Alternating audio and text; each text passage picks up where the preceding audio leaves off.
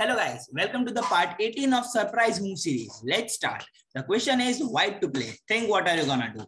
Yes, white to play, and you are over here. You are already under attack, like queen f1, rook cross queen, and then rook cross f1, bishop cross f1, and rook cross f1. It's a checkmate. So over here, you actually need to defend too. But remember, as I taught you in earlier videos and earlier part of the surprise move, a good attack is the best defense. So it is not necessary that you place a move like this and you defend, or you just move something like this, or you play a rook on G1. Playing some passive move and defending yourself is not the correct way to defend. Okay, it is not the question of correct or wrong, but it is not the best way. If you have any other possible options available, you should surely try for that. Okay, so think, is there any active way and a way where you can attack your opponent in a much stronger and a faster way? Then you can win the game directly before he gets a checkmate on you. Okay, so make sure try to attack faster than your opponent. That will help you out in such situations. First, try to find such attack. If not possible, then at the end you can resort to the moves like rook G1 or which will help you out. Okay, to defend it simply. Yeah, so just pause the video and start thinking. Yes, the correct answer over here is, I'm just revealing the solution. If you haven't paused and you want to think, make sure just pause and think.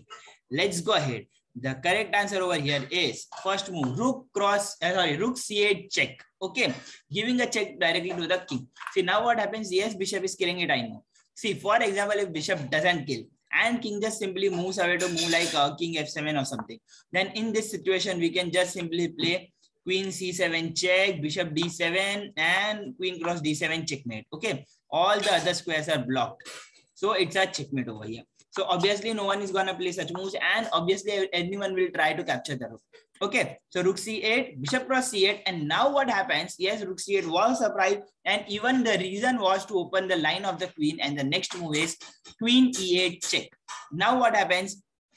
See, in case if, for example, just king tries to, if either he puts the over here, yes, he cannot run away because bishop is already blocking him. Okay, so he is forced to put the rook on f8, and as the black plays rook f8, the next move comes is rook g7 check. Another surprising move and another rook sacrifice. We already sacrificed one rook over here, and now we are sacrificing another rook over there.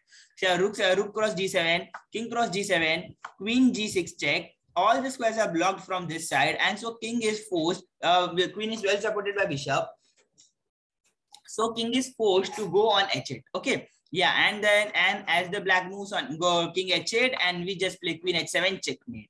So you saw, before your opponent attacks you, you can attack him in a faster and a stronger way, and you can directly win the game. And a good attack is the best defense. If you win the game, you directly stop your game from losing. It's like a simple logic. So always, guys, first try to think for attack.